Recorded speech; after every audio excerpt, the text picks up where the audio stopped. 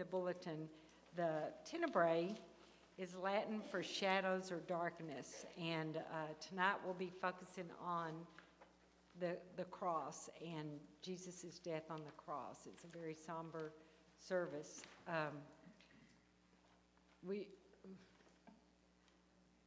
Good. I'm glad Jody caught that. At the end of this service, it'll be totally dark in here except for just the lights for the musicians. And if you're uncomfortable trying to get out in the dark, we just suggest that you stay seated. On the back, it says you're invited to stay for a time of silent meditation, and when you choose, leave the church in silence. And so after we get it dark and we finish, we will bring the lights back up, so you'll be able to see to get out if you need to. So we just want you to be safe, main thing. Okay, thank you for being here tonight. We are delighted that we have Esther playing a solo on her sax tonight. So.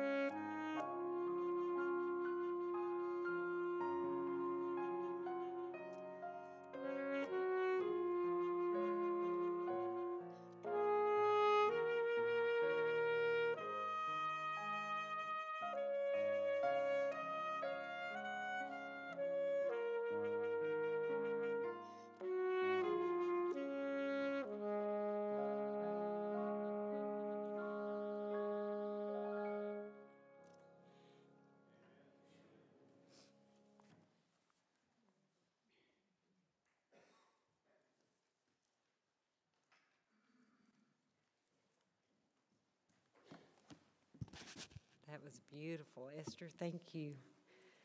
Will you bow with me as we say our prayer? Lord Jesus, on this Good Friday, we just remember with repentance and gratitude the agony and the shame and the darkness and the desolation that you endured on Calvary for us and for our redemption of all mankind. And as we meet under the shadow of the cross, we ask you to help us to understand how much it really cost you. And we are so grateful that you were able to bear our sin, that God, through tonight's service, we ask that we can understand and comprehend how much you love us so that we may grow and love you and serve you better. In your name we pray. Amen.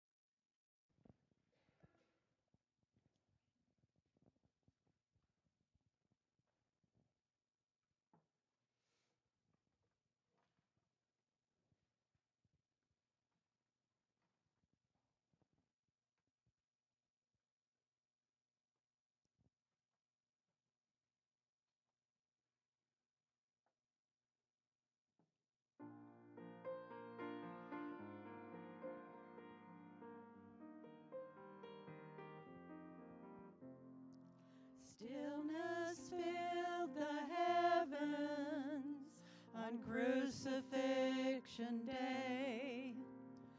They say it rained, I don't know if it's true. Well, I can just imagine 10,000 angels crying. That would seem like rain to me and you.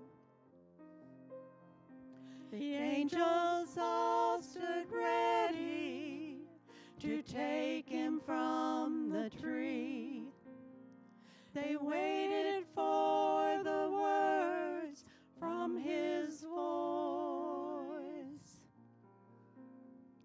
And when he asked the Father, why hast thou forsaken me? They watched the Savior die of his own choice. I've never seen 10,000 angels cry, but I'm sure they did as they stood by and watched the Savior die. God turned his head away. He couldn't bear the sight. It must have looked like rain when 10,000 angels cried.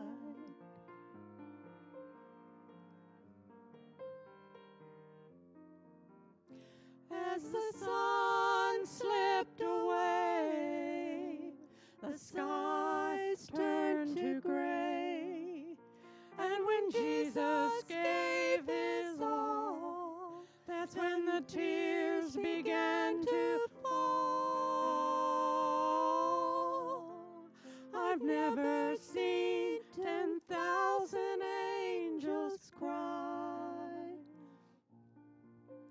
but I'm sure they did as they stood by and watched the Savior die. God turned his head away. He couldn't bear the sight. It must have looked like rain when 10,000 angels cried.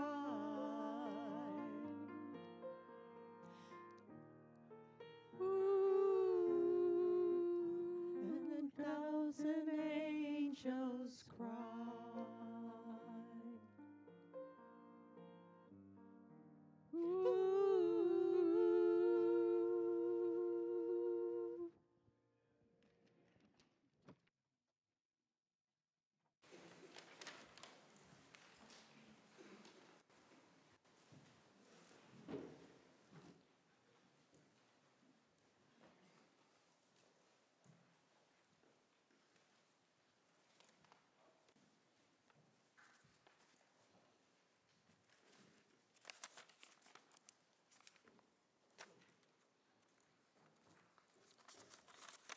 From the Gospel of Mark.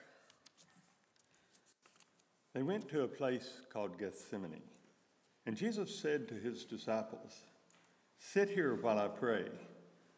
He took Peter, James, and John along with him, and he began to be deeply distressed and troubled. "My soul is overwhelmed with sorrow to the point of death," he said to them. "Stay here and keep watch."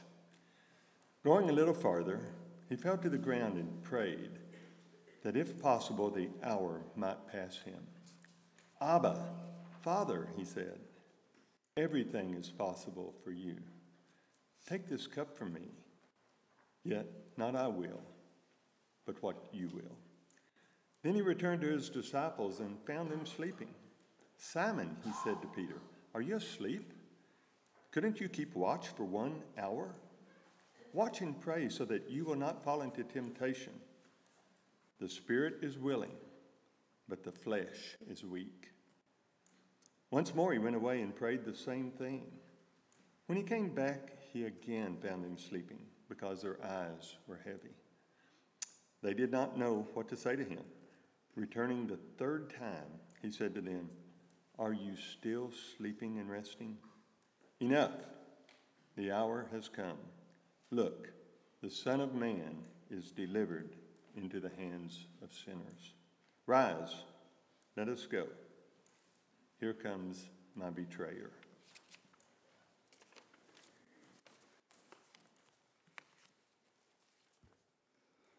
Please pray with me. Heavenly Father, Holy God, Abba, it's hard for us to imagine the events that took place in the Garden of Gethsemane the night Jesus was arrested. Your Son, our Savior, on his face, begging you to deliver him from the events he knew were ahead of him, yet resolutely submitting to your will. Your desire was the desire of Jesus. Abba, Father, may we learn from Jesus' example so that your desire will be our desire.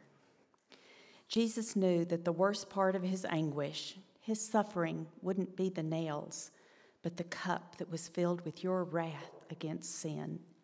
Jesus knew he would bear the weight of the sin of this world, past, present, future, all sin, my sin. Abba, Father, we are guilty of falling asleep. We fall into temptation. Our spirit is weak. Our flesh is weak. Word of God, speak to us tonight. May we be ever mindful that the cup of wrath should have been ours. The horrific anguish Jesus felt was so that we can experience your grace and mercy. In Jesus' name, amen.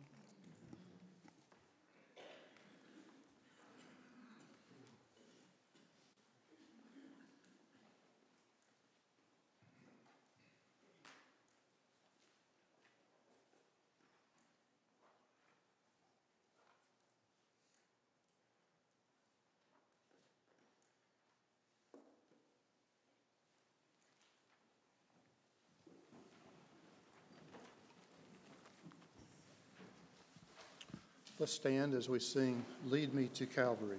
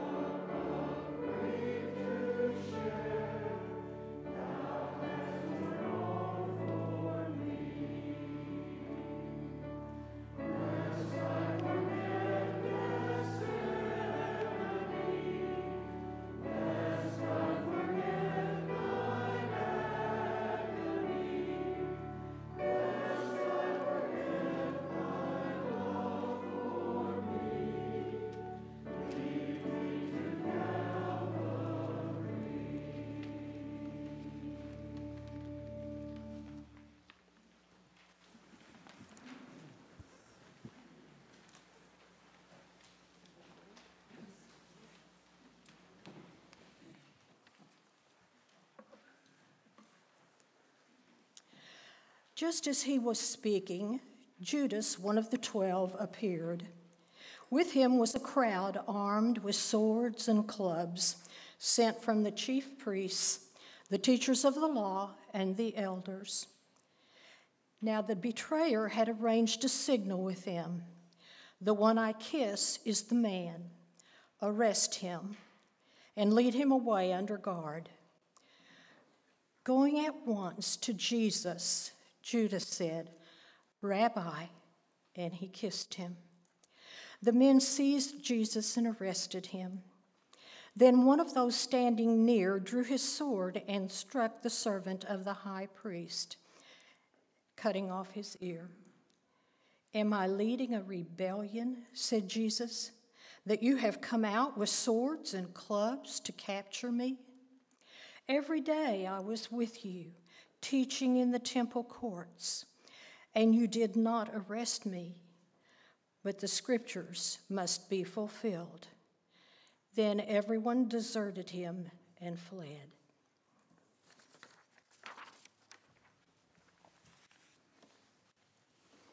Would you pray with me?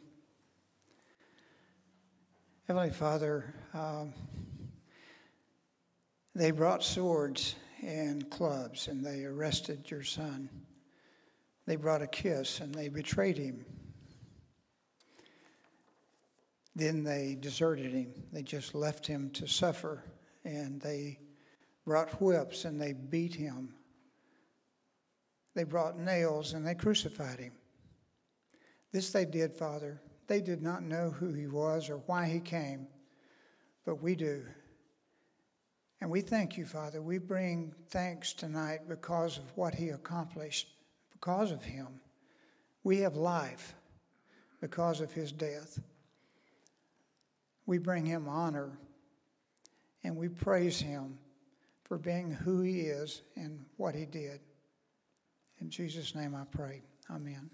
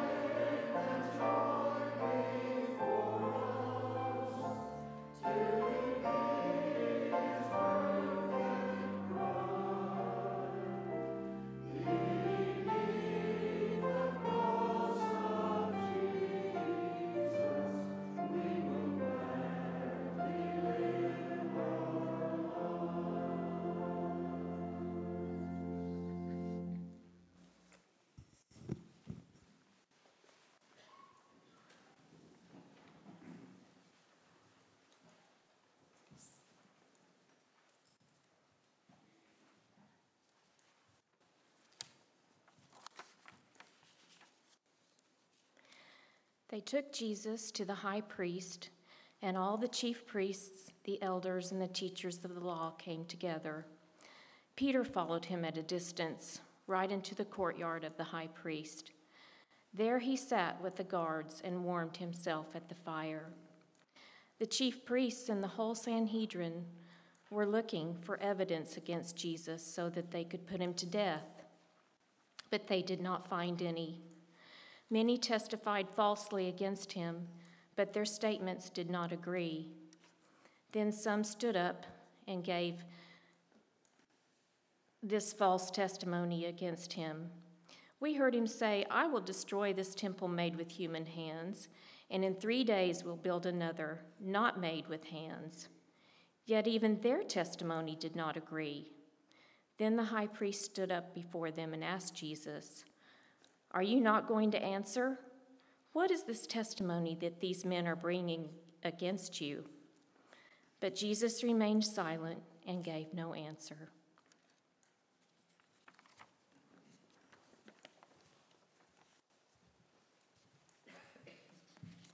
Let us pray.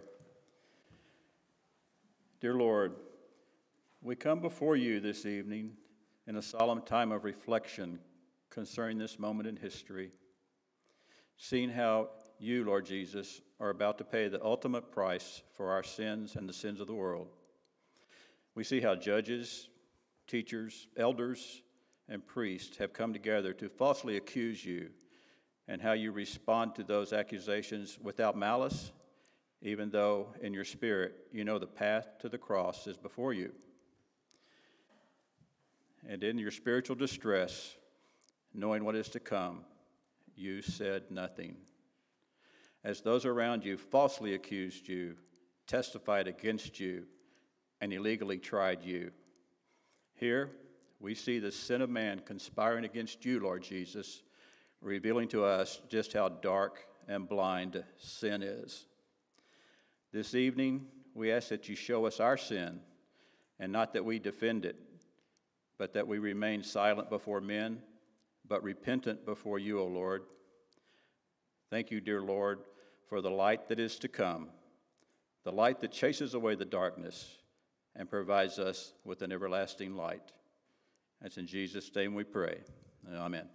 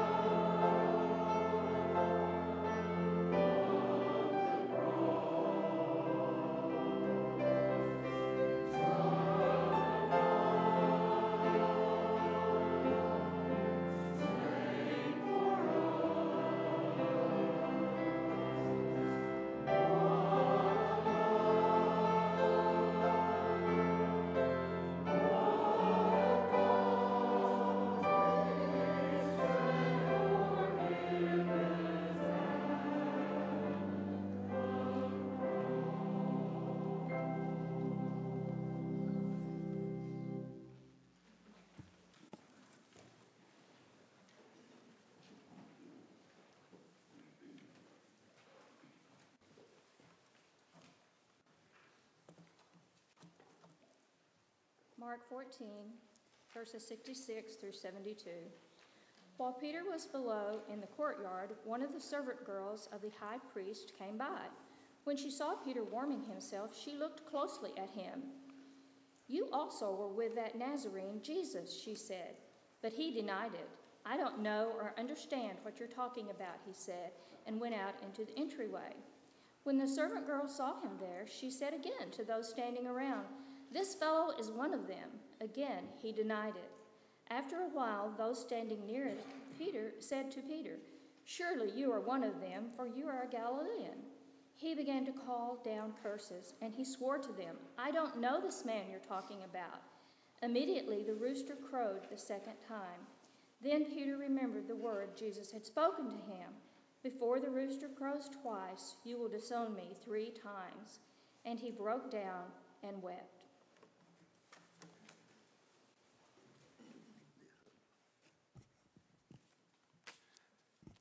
Let us pray. Jesus, you know what is in our hearts, just as you knew that Peter would disown you 3 times. We pray that you will give us the strength to be strong and obedient in our faith. Help us to share the love that we have for you with our family, friends, and others. We know this is not the end of the story, for Jesus forgave Peter for his denial. We know he will forgive us for all our many sins. We ask in all of these things in his precious name. Amen.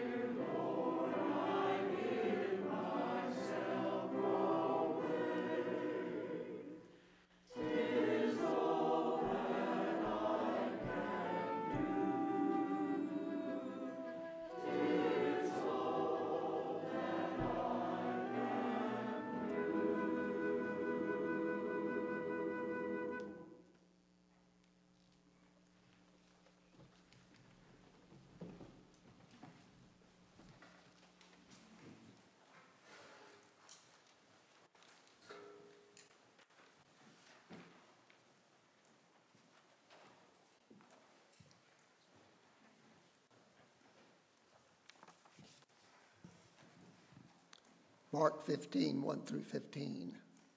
Very early in the morning, the chief priests with the elders, the teachers of the law, and the whole Sanhedrin made their plans. So they bound Jesus, led him away, and handed him over to Pilate. "Are you the king of the Jews?" asked Pilate. "You have said so," Jesus replied. The chief priest accused him of many things. So again, Pilate asked him, "Aren't you going to answer? See how many things they're accusing you of?" But Jesus still made no reply, and Pilate was amazed. Now it was the custom at the festival to release a prisoner whom the people requested. A man called Barabbas was in prison with the insurrectionists who had committed murder in the uprising. The crowd came up and asked Pilate to do for them what he usually did. "Do you want me to release to you the king of the Jews?" asked Pilate, knowing it was out of self-interest that the chief priest had handed Jesus over to him. But the chief priest stirred up the crowd to have Pilate release Barabbas instead. "What shall I do then with the one you call King of the Jews?" Pilate asked them. "Crucify him," they shouted. "Why? What crime has he committed?" asked Pilate. But they shouted all the louder, "Crucify him." Wanting to satisfy the crowd, Pilate released Barabbas to them. He had Jesus flogged and handed him over to be crucified.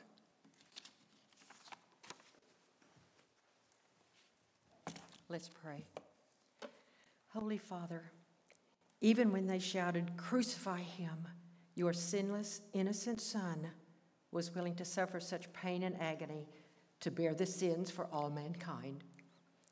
We are forever blessed because of his great and unimaginable sacrifice. Thank you for your precious gift of salvation through Jesus. In his holy name I pray. Amen.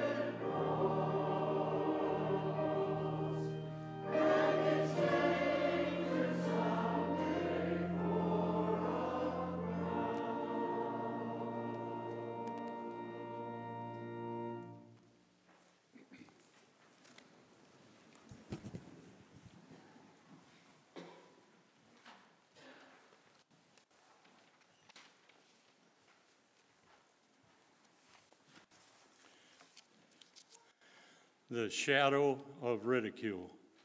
They crucified 2 rebels with him, one on his right and one on his left. Those who passed by hurled insults at him, shaking their heads and saying, "So, you who are going to destroy the temple and build it in 3 days, come down from the cross and save yourself." In the same way, the chief priests and the teachers of the law mocked him among themselves. "He saved others," they said, "but he can't save himself. Let this Messiah, the King of Israel, come down now from the cross, that we may see and believe."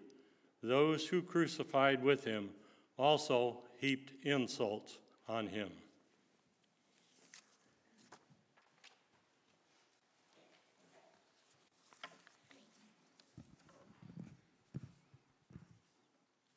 Let us pray. Heavenly Father, we are brokenhearted as we recognize our own sins. Your pain must be even greater than ours, Lord, for your Son was innocent. Forgive us, Father. Forgive us. Fill us with your presence this night, Lord. Help us to truly understand the holiness and the sacrifice this night for us. Lead us to the resurrection, Lord, on Sunday, and all the hope to come, that we may be changed forevermore. Amen.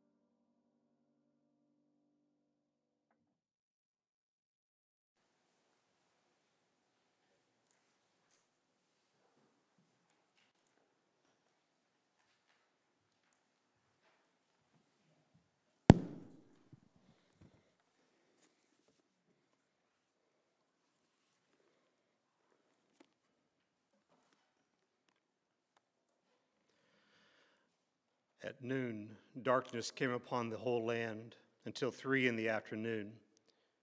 And at 3 in the afternoon, Jesus cried out in a loud voice, Eloi, Eloi, lama sabachthani, which means, my God, why have you forsaken me?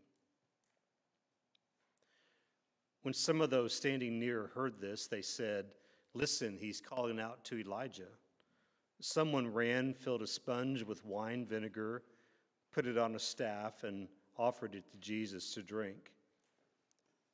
Now leave him alone. Let's see if Elijah comes to take him down, he said. With a loud cry, Jesus breathed his last. The curtain of the temple was torn in two from top to bottom. And when the centurion who stood there in front of Jesus saw how he died, he said, surely this man was the Son of God. Join me in a moment of silence.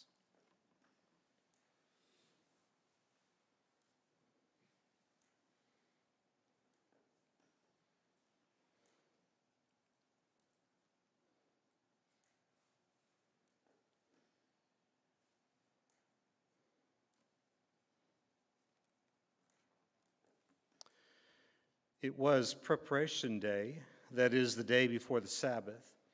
So as evening approached, Joseph of Arimathea, a prominent member of the council, who was himself waiting for the kingdom of God, went boldly to Pilate and asked for Jesus' body. Pilate was surprised to hear that he was already dead. Summoning the centurion, he asked him if Jesus had already died. When he learned from the centurion that it was so, he gave the body to Joseph. So Joseph bought some linen cloth, took down the body, wrapped it in the linen, and placed it in a tomb cut out of rock. Then they rolled a stone against the entrance of the tomb. Mary Magdalene and Mary, the mother of Joseph, saw where he was laid.